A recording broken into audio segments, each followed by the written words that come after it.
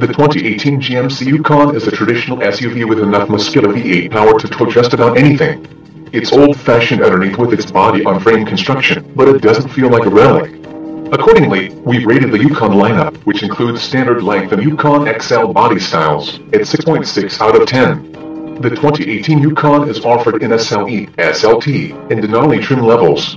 None is basic, but the Denali is nearly as luxurious as the related Cadillac Escalade.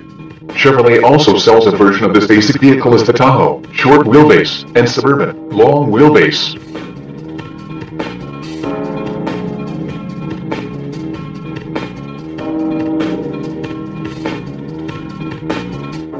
Shop both, since the Chevy is usually a few bucks cheaper than the GMC. This year, the Yukon Denali gains a sophisticated 10-speed automatic transmission, a slightly revised look. You'll really have to squint to see the differences, and an ultimate package that bundles most options. The standard Yukon and Yukon XL are largely unchanged. Yukons are offered with rear or four-wheel drive and a choice of a 355 horsepower 5.3-liter V8 or a 420 horsepower 6.2-liter V8 that's exclusive to the Yukon Denali.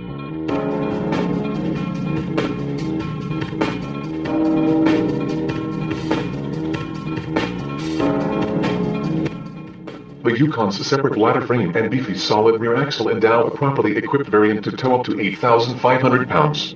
The 5.3-liter V8 provides more than adequate acceleration and returns surprisingly good fuel economy. The bigger V8 flips those attributes with a robust feel and the downside being on a first-name basis with your local Texaco. Inside, the Yukon benefits from a car-like dashboard and a high-quality feel throughout, as it should at a base price of around $50,000.